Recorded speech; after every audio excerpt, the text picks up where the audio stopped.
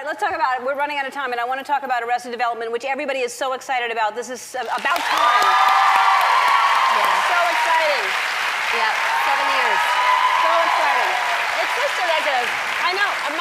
I just think that must be like a dream come true to have one of the most beloved shows be taken away way before its time, and then have it come back and have it, you know, have everybody be there. Yeah. And it seems so seamless, and your fans must be so excited. Well, it's because of the fans really that this happened, you know, because they kept asking over and over, when is there going to be another movie, and they wanted to see more of us, and so it was lovely. A little like blackmail, actually, after a while. But they got real smart. But they, and they, you know, they 7 got it done. years, and here. 7 years. So how long would is you like ever a cycle? do a Friends reunion? Yeah. Sorry. What about a Friends reunion? What do you mean? Reunion. How long has it been? I just sort of did one, no?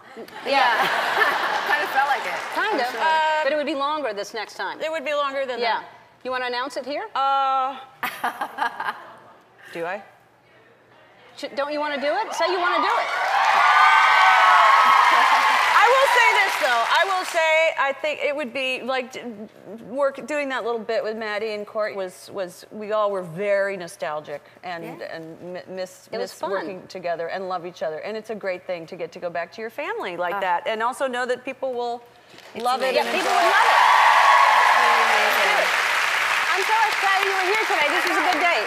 We thought this would be a fun day to co-host, to have the three of us together, and it was a fun time. And the brand new season of Arrested Development is being released on Netflix May 26th. You don't have Netflix, you say? Well, don't worry, because today our friends at Roku are giving everyone here a 2-year subscription to Netflix and a Roku 3 so you can stream it